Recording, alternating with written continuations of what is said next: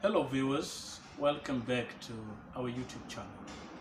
We are continuing with our study on Henry Gibson's A Doll's House with specific focus on Act 3, Episode 3, Part 2.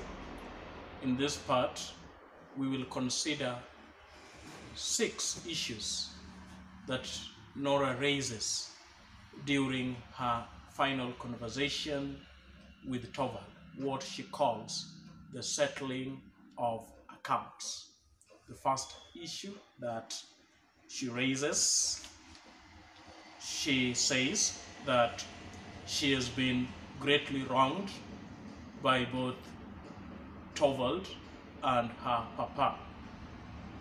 And this one is seen in page 110, where she paradoxically states that Torvald has only felt it pleasant to be in love with her, but Torvald has never loved her.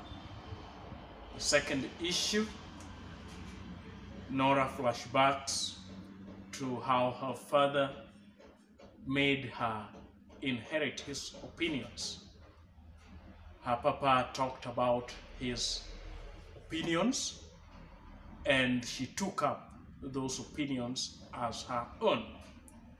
Then again, if she differed with her papa's opinions, then she pretended not to, because this could have really irked her father. The third issue, Nora states that she was then transferred to Torvald from her papa's hands, and on that transfer, Torvald arranged everything according to his taste. Nora then adopted Torvald's taste. She did not have her own taste. She is left wondering whether she is not sure whether she pretended to love Torvald's taste or she did not love Torvald's taste. Number 4, Nora also paradoxically states that she has not been happy at the Helmers house. She has only been married. For quite some time I've talked about paradox.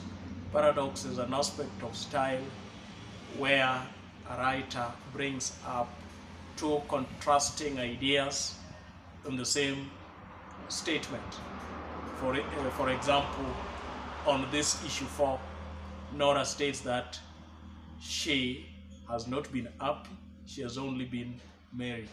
Marriage and happiness, for many of us, we consider it as just more of the same thing. Just the same way Nora stated that Torvald did not love her. Torvald only felt it pleasant to be in love with her.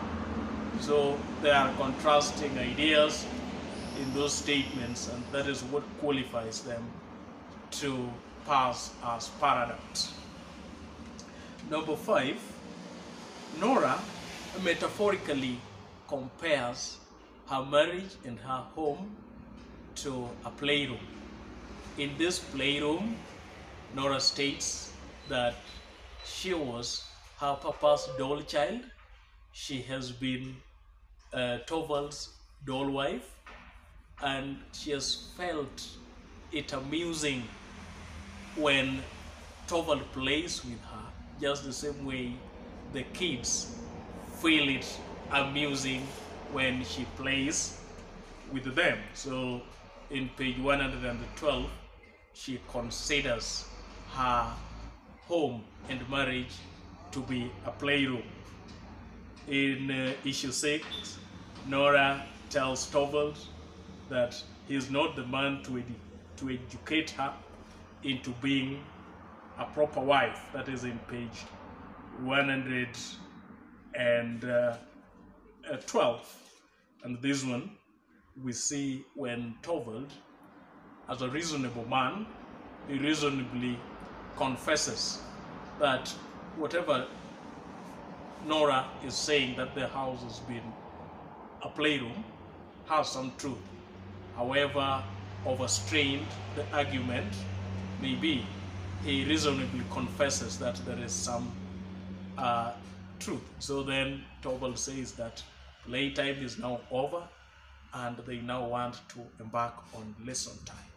That is when Nora strikes the thunderbolt by telling Torvald that he is not the man to educate her into being a proper wife. Thank you, viewers. If you've not subscribed to the channel, remember to subscribe, like, and share.